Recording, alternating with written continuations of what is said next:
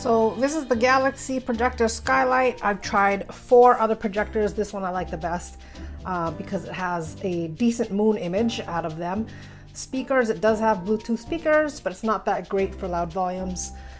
It also doesn't come with a remote control. The tripod is a nice touch, so you can adjust the angle. And also it has voice control, so the LED and the lasers can respond to external sound, like the beat of the music. So let's just see how it looks like. All right, so that's the projector when it's dark in here. You can see that's the moon. And the brown stuff, I'm not sure what that is, if it's part of a planet or trees, no idea, but you can change the color of the waves. Now the green dots will always be green, you can't change that color. It kind of crawls down the wall here, covers the entire ceiling.